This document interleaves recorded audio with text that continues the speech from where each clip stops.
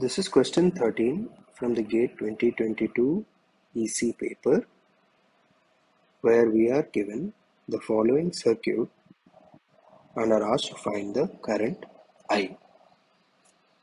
Underneath the question, you will find the title of the NPTEL course or video relevant to this topic. So here is the circuit. Now you can solve this step by step. That is, first apply KVL in this loop, right? 5, so you have 5 plus minus I into 2k, so that drops, so that's minus I into 2k,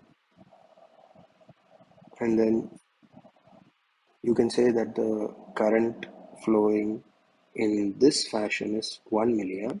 The current source is 1 milliamp. So you have I plus 1 milli flowing like that, and so the drop on the 2k resistor on this branch is I plus 1 milli times 2k is equal to 0.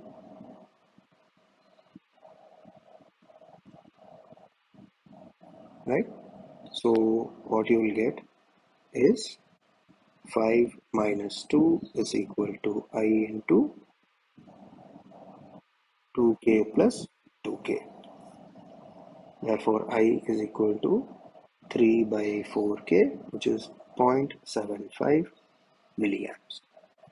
Thus, the answer is 0.75 milliamps, which is the option B.